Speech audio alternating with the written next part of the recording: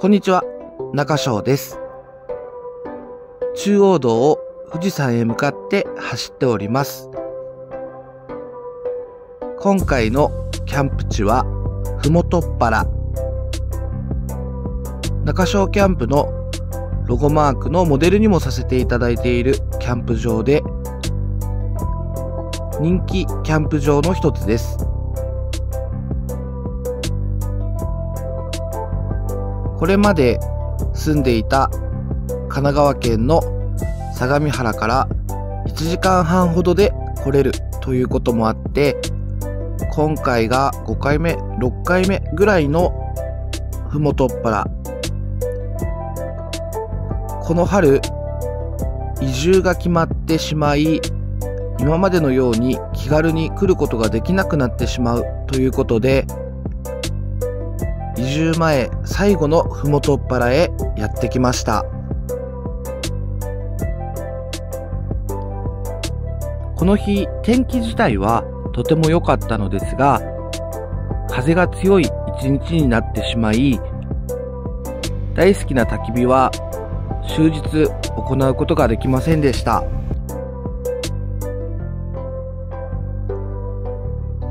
焚き火はキャンプにおける楽しみの一つでもあり、焚き火どうしてもやりたいなっていう人は多いとは思います。私もこの日向かう途中に鳴沢村の薪屋ネイチャーさんで薪を2束買ってきていて、焚き火をすることを楽しみにしていました。しかし強風の中の焚き火はとても危険で、ここふもとっぱらでは風速4メートルを超えると焚き火は禁止になります。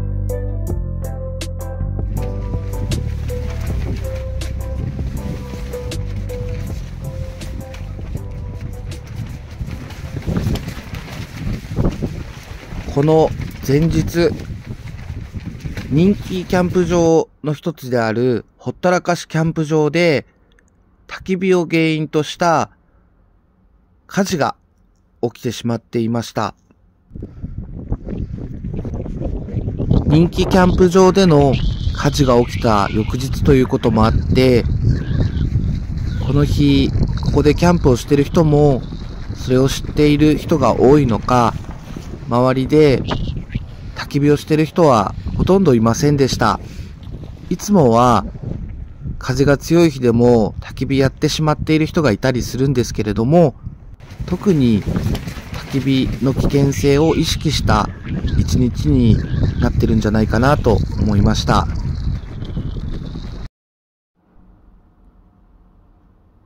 火災の危険があるのは焚き火だけじゃなくて、火の取り扱いには十分に注意する必要があるのですが、この日お昼ご飯作るときにテントを閉じて幕内でやっていたんですが、換気のために入り口を少し開けて、入り口の部分がパタパタ鳴るのが気になっていたので、ウォータージャグ、私の持ってるウォータージャグが10リットル入るもので結構な重みがあるので、それでテントの入り口の部分を押さえながら調理をしていたんですね。ただ、ふもとっぱらの強風、それぐらいの重さじゃテントを押さえることはできませんでした。完全に重しが外れて、入り口ギリギリで調理していたので、こんな感じでテントがガスの近くまで吹き込んできました。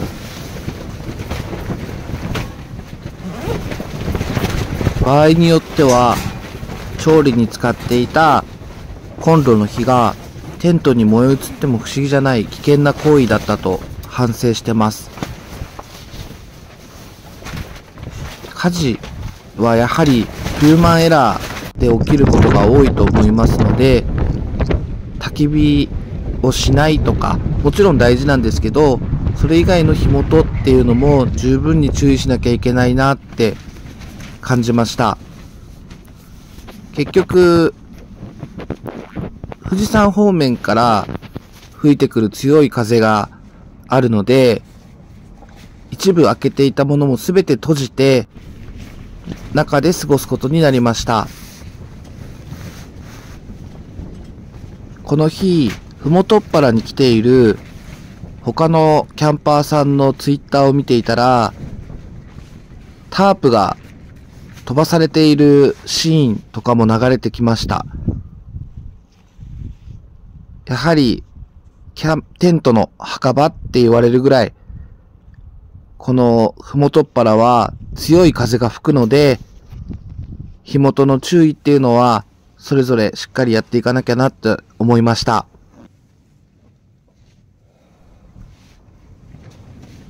ということで、晩ご飯食べていきます。先ほどとは違って、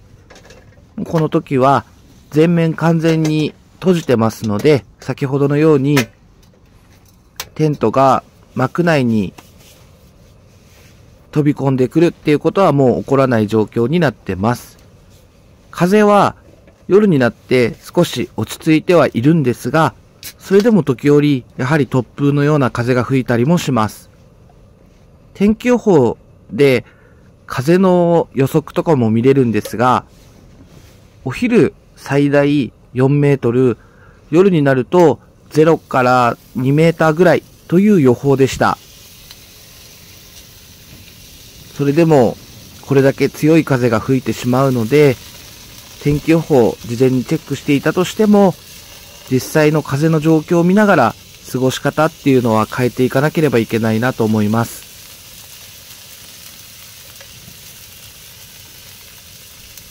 ということで、晩ご飯食べていきます。乾杯。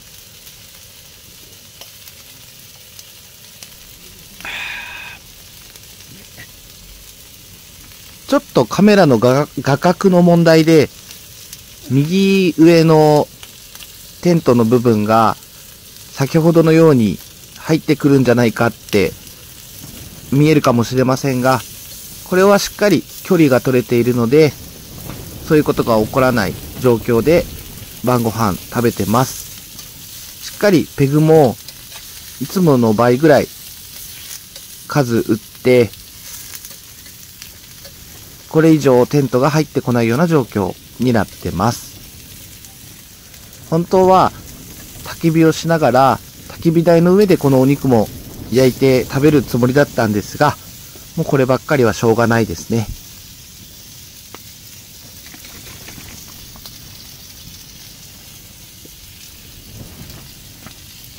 キャンプで焼肉をするとき、お肉ばかり焼いていて、野菜全然これまで焼いてないことが多かったんですが、今回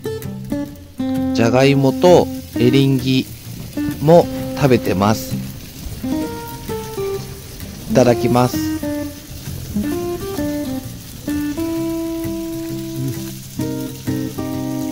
このじゃがいも、最近スーパーとかコンビニでも売ってるんですが、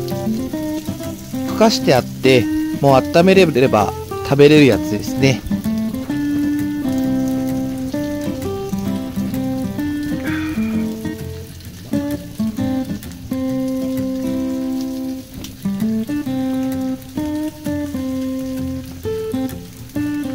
前回の動画でも触れたんですが、これまでは道志道まで自宅から30分、この富士山周りに来るのにも1時間半ぐらいで来れるキャンパーにとって好立地なところに住んでいたんですが、全く知識のない千葉方面、今まだ家探し中なんですが、市川市周辺に引っ越す予定なんですね。これからいろいろリサーチをして、千葉からだから茨城とか群馬とかそっちのキャンプやることになると思うんですけど、もし千葉茨城方面のキャンプ場おすすめ等ありましたら、ぜひコメント欄で教えてもらえると嬉しいです。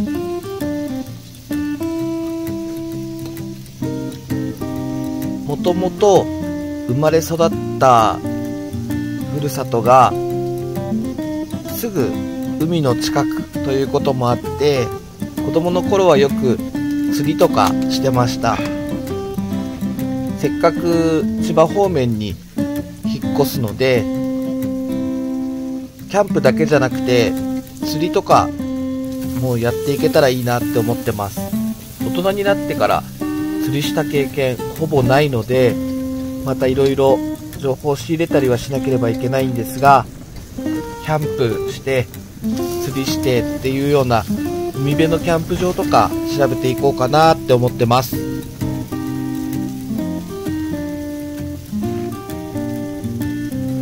魚も多少はさばくことができるんですが、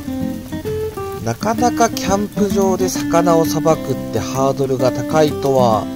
思うので、そこら辺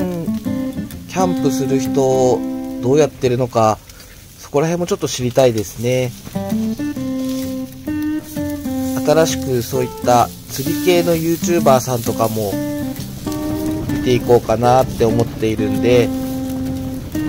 釣り系の YouTuber さんとかももしおすすめあったら教えてください。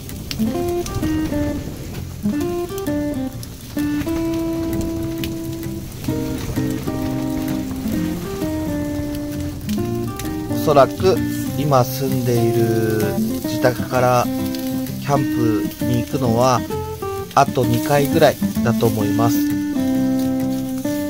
道志道方面であと1回、それと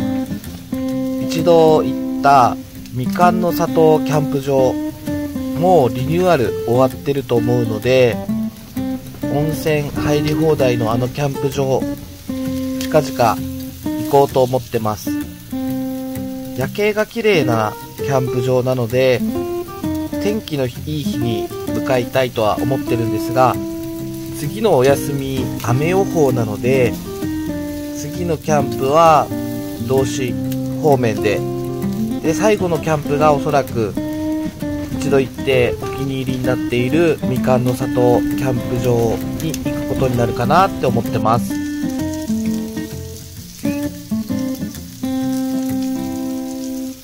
あと前回好評だったホームセンターのコーナーさんがやっているキャンプ専門店のキャンプデポさん、もう一度第2弾の撮影に今度行ってきます。キャンプブーム終わったみたいな記事今多いので、実際のキャンプ用品販売してる方に実際のところどうなのかとか聞いてこれればと思ってます。天気予報では無風のはずの時間、結構強い風がまだ吹いてます。晩ご飯終わって自動販売機でデザート買ってきました。ティータイム。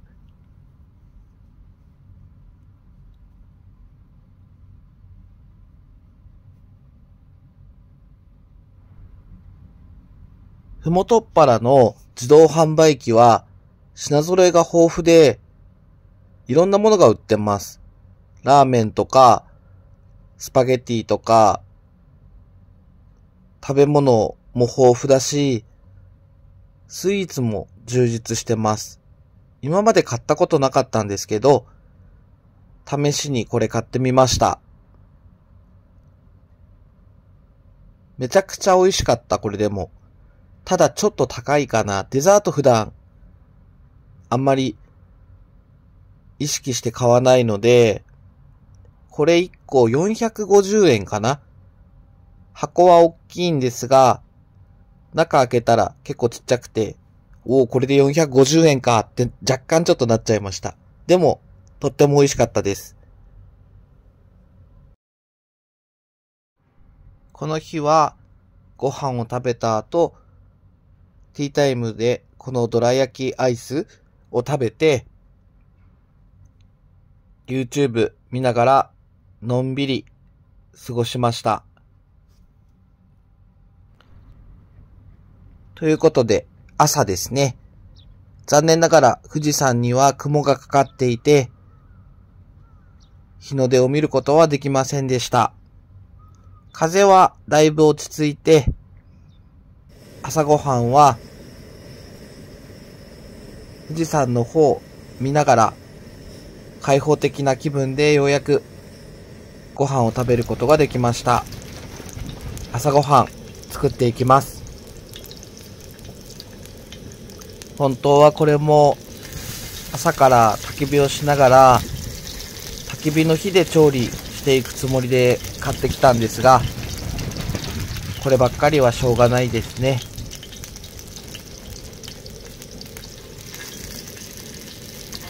作るときに買った薪やネイチャーの薪は次のキャンプで使っていきたいと思います。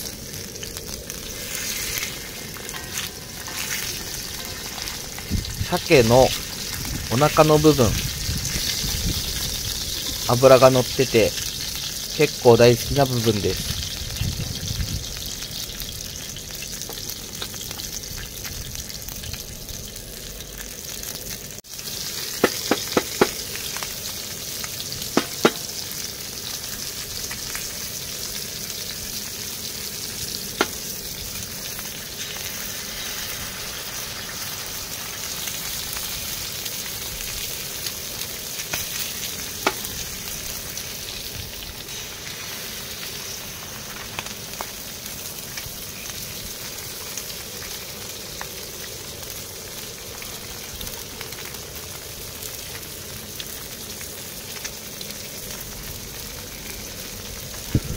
白ご飯食べるとき、どうしても卵料理絡めたくなるんですよね。本当はだし巻き卵を食べたいなって思ったんですが、やっぱ作るの大変なので、この私が持っている調理器具では今回は目玉焼き作っていきました。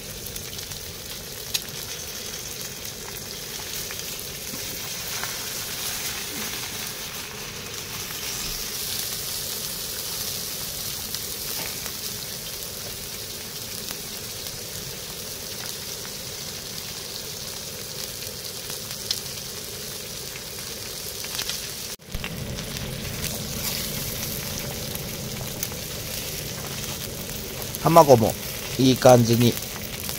火が通りました。やや半熟。スパイスと醤油で味付けをしていきます。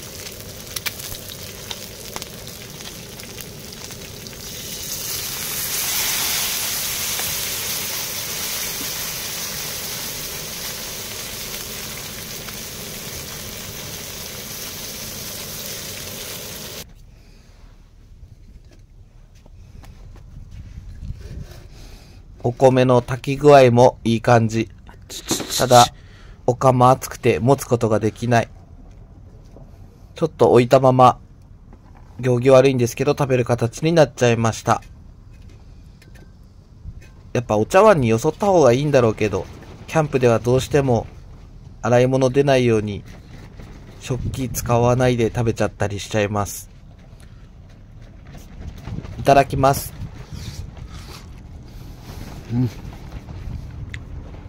味付けもちょうどいい塩梅でした。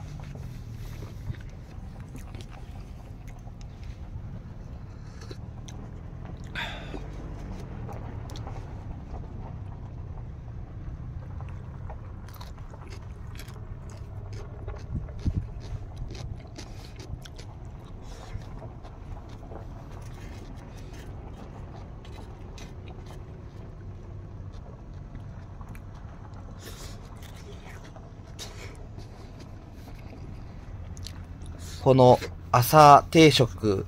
こういう和風なのやっぱりたまに食べたくなります。朝ごはん、すき家とか行っても、昔は牛丼を大盛りみたいな感じの朝ごはんでしたが、最近は、やっぱりこういう和食の朝ごはん、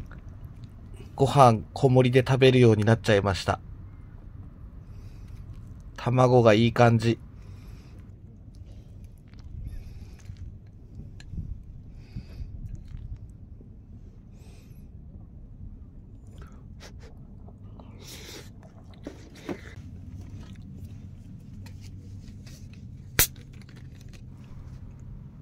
このザ和食なのに飲み物は朝コーラ。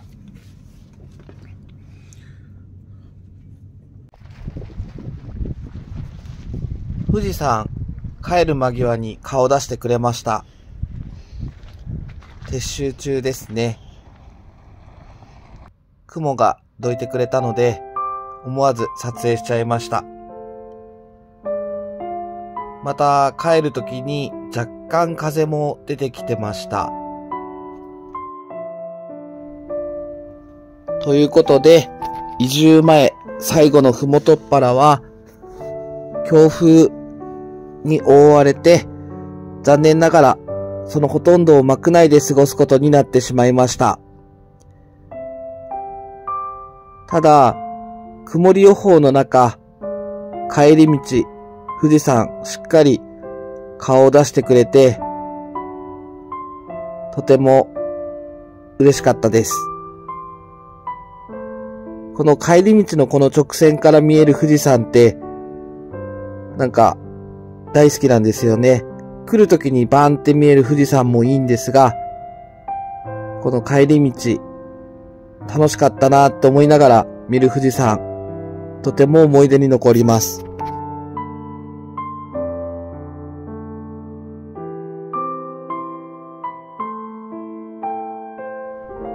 今までふもとっぱらへ来て、強風とか大雨とかで焚き火ができないってことは何回かありました。ただ、そんな中でも風が収まったり弱まったりする隙を見て、どうにか焚き火をしようっていうキャンパーさん結構見てたんですが、今回はやはり人気キャンプ場の火災の翌日ということもあって、そういう方も全然いなかったですね。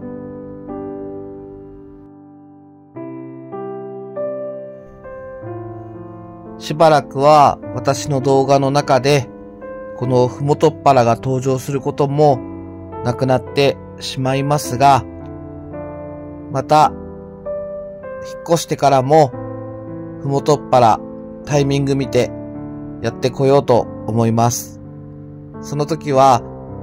真っ青な空の中にある富士山が見れるといいですが、自然相手のことなんで、こればっかりはある意味運任せの部分もあると思います。ということで、今回のキャンプいかがだったでしょうか。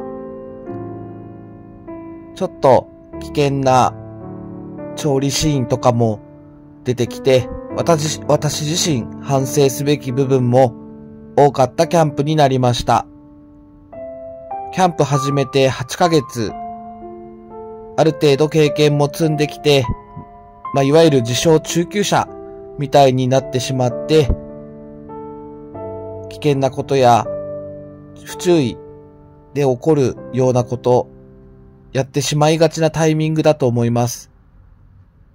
楽しい中でもしっかり初心忘れないようにして、これからもキャンプ楽しんでいければと思います。今回もご視聴ありがとうございました。チャンネル登録、高評価、コメントよろしくお願いします。